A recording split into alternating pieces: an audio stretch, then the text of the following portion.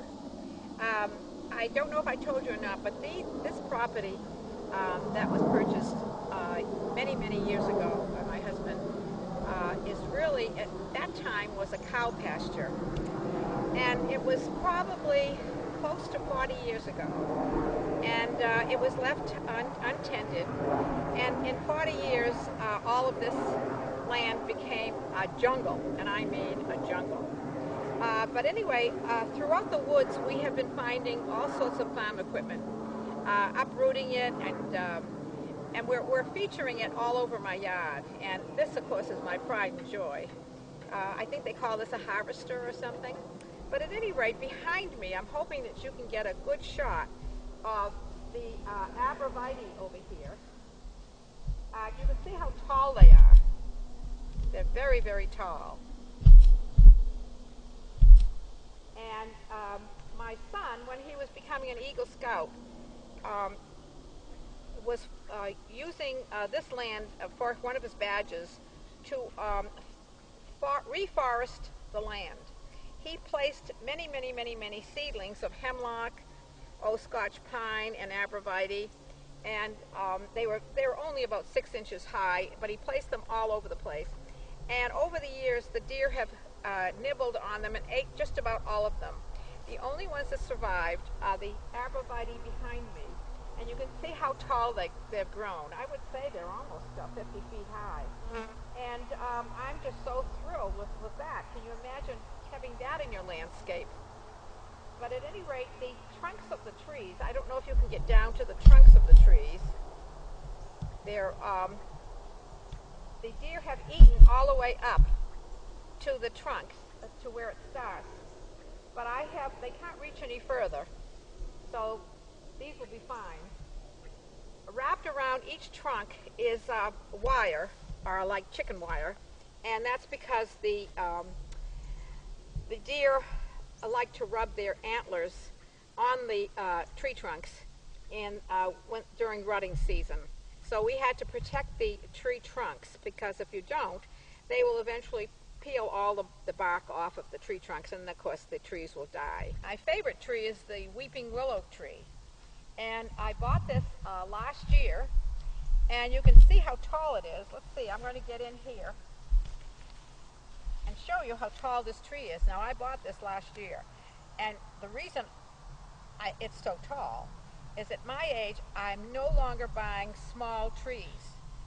I am now buying the biggest trees I can find, or the biggest plants I can find.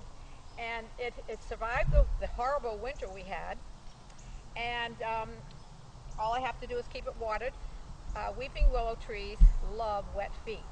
And of course, you never grow this near your house, because the root system will grow so far that eventually will find your septic system, and you don't want to lose your septic system. So this is quite far from my house, and I just love my weeping willow tree. Okay, well, I think that's it for this side, unless you want to go over there and capture that birdhouse over there. I have had 2 bluebird nestings in this particular birdhouse. And by the way, I have several others around. And when you put up a birdhouse more than one birdhouse on your property, always face away from the other front door of the other birdhouse. In other words, there's a birdhouse way over there, and that is not facing north. That will be facing west. They don't like to have their front doors facing each other. And it's probably, let's see, how far away is that one? I would say it's probably 10, 20, 40, 50. It's about 50 feet away. And so that's a good distance for the birdhouses to be. The other birdhouse has tree swallows in it. And this is quite a place for birds. I just love it.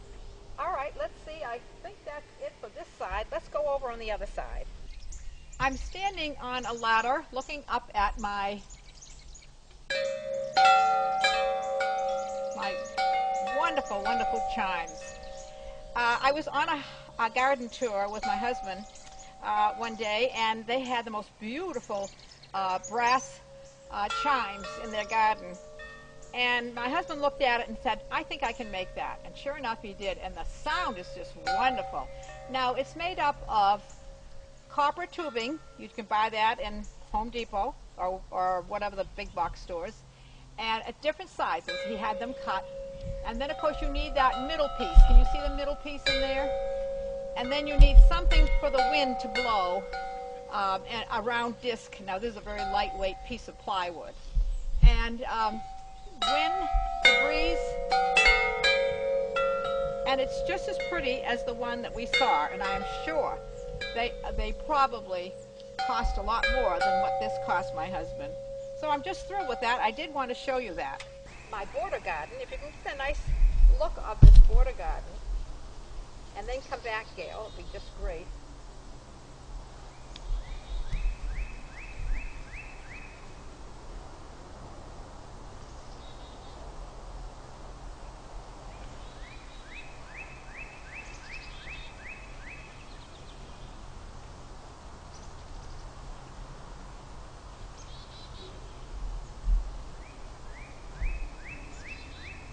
So I'm back here, and I'm looking at the limelight hydrangea. It's called limelight because it is the color of lime, and I am just thrilled with this one. It is almost like bright lights in my garden. So I'm hoping that you will try the limelight hydrangea. This, I think, is called a dwarf and will not grow too high, which will be just great.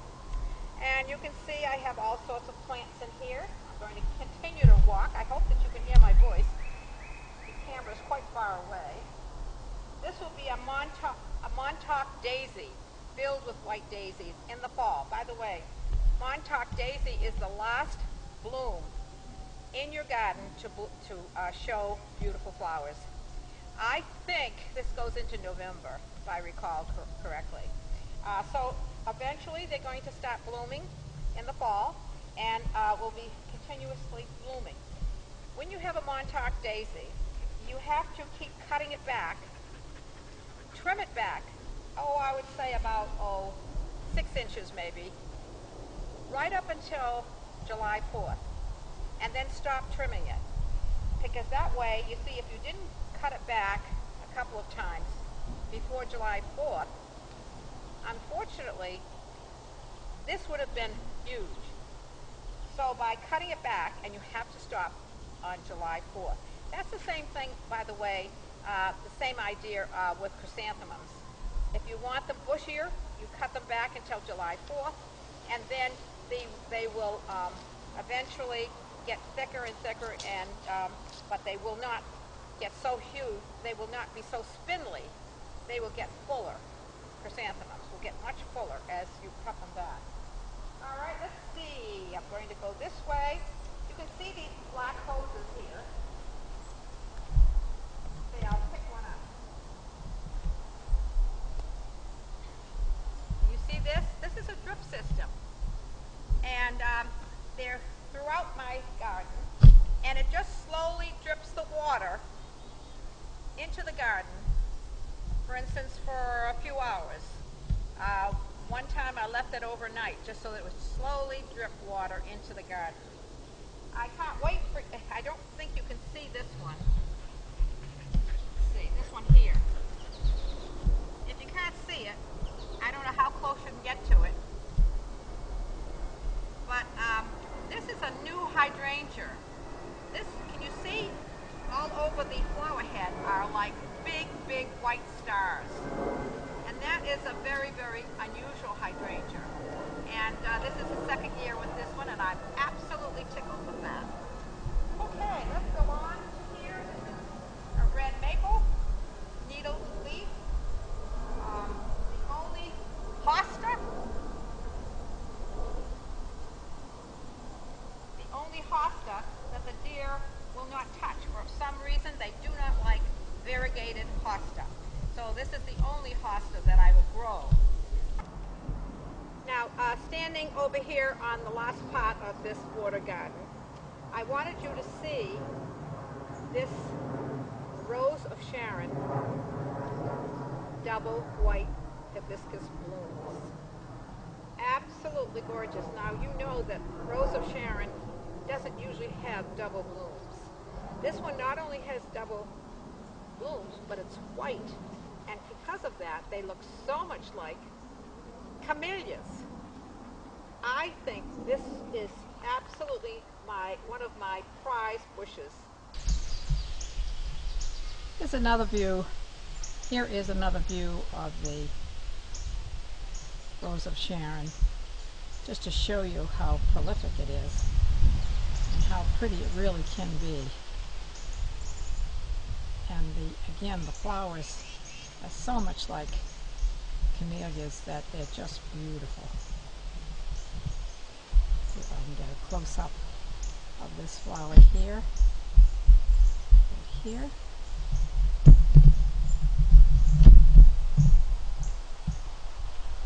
But you can see they do look so much like a camellia, because I think it's because they're double flowered, but they're pure white and they're just absolutely beautiful.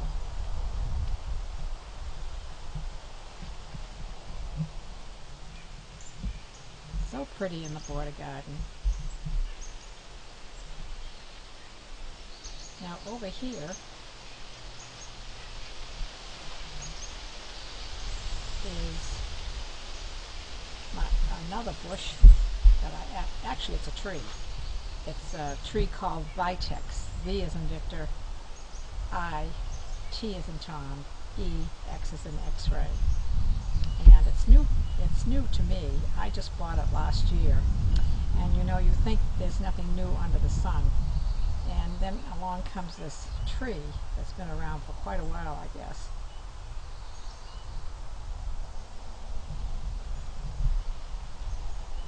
You can get a good picture of it. Isn't that beautiful? That beautiful blue. To get a lovely shade of blue, it's sort of bluish purple actually. But to get that in your garden is really something.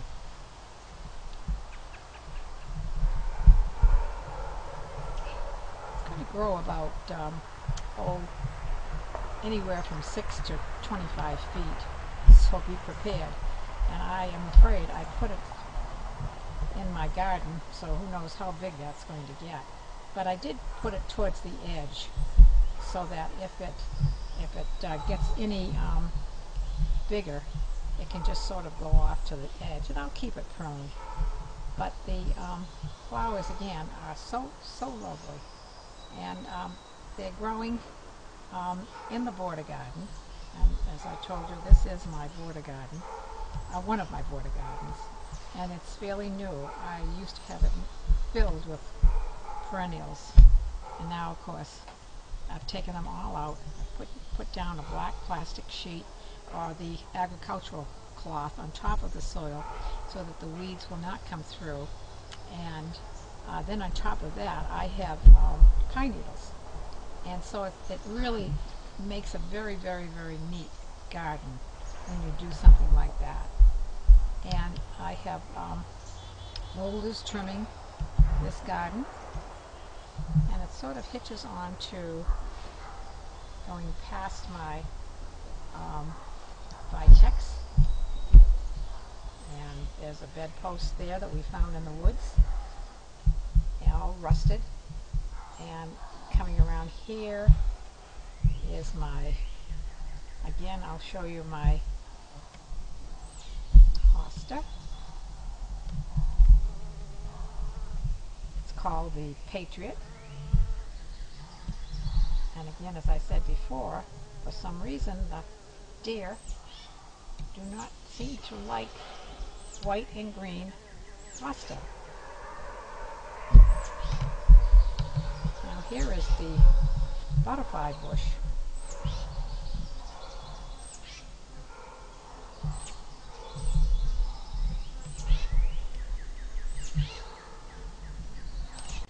And here's a close-up of the Vitex.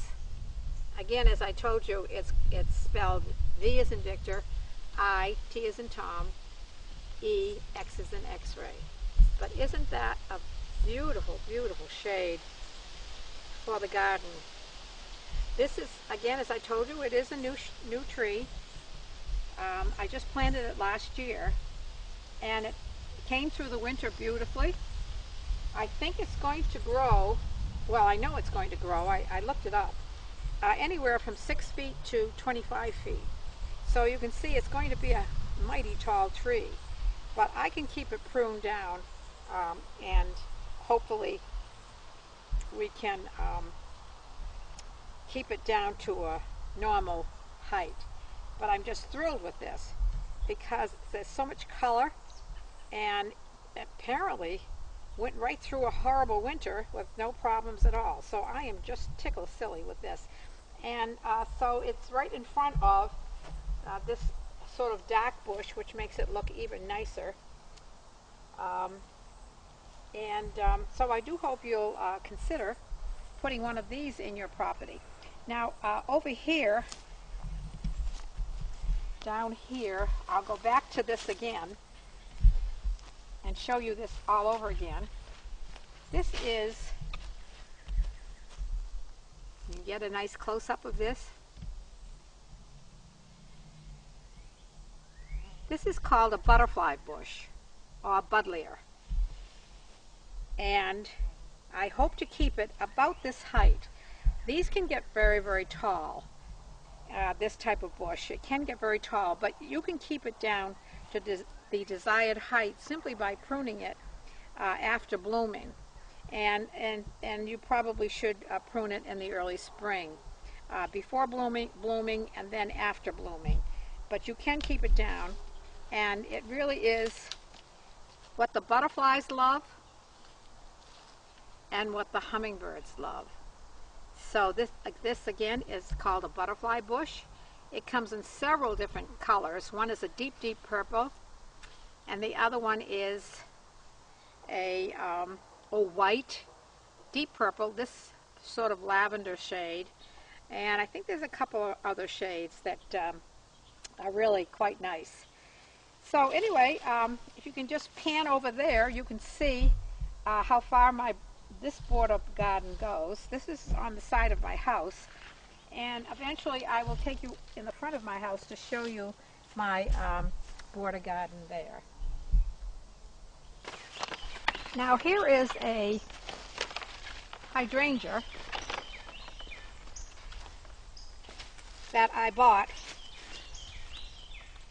and when I bought it, it was all covered with gorgeous sky blue blooms. That was last year.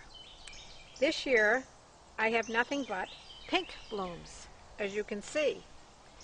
There's a nice big one right here, but they're all pink.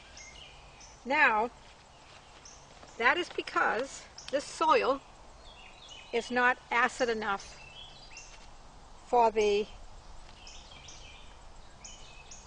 is not acid enough for the soil, to turn it blue.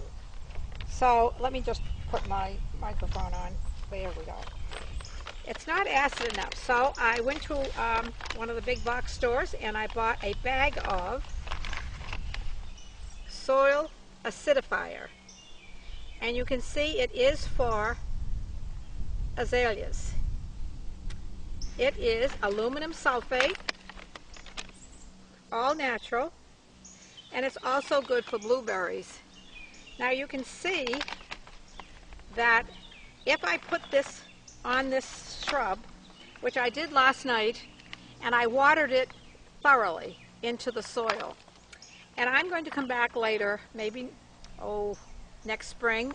I would love to have it turn blue this year, but it's a little late for that. But next spring, I'm hoping that the soil around this bush is a little more acid, and that way, you see, I can get my hydrangeas to turn blue for me.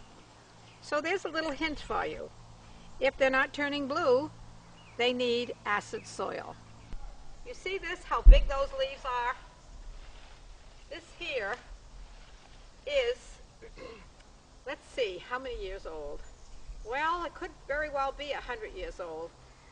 My father when I was very, very young and just started gardening, a young bride, and my father brought over a piece of his rhubarb plant. And it is now 60 years later, I think.